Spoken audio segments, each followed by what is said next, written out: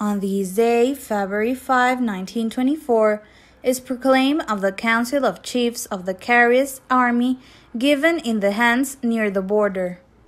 The Council of Chiefs of the Revolutionary Army, which agrees with General Carías, has today given the following proclamation. In Las Manos, February 5, 1924, the Council of Chiefs of the Constitutional Army, commanding 3,000 soldiers camped on the border, having received reliable news that in Tegucigalpa, negotiations are being held to agree on the person who should assume the Presidency of the Republic, whereas that when General López Gutiérrez assumed dictatorial command on February 1st, the Constitution of Honduras was broken in law.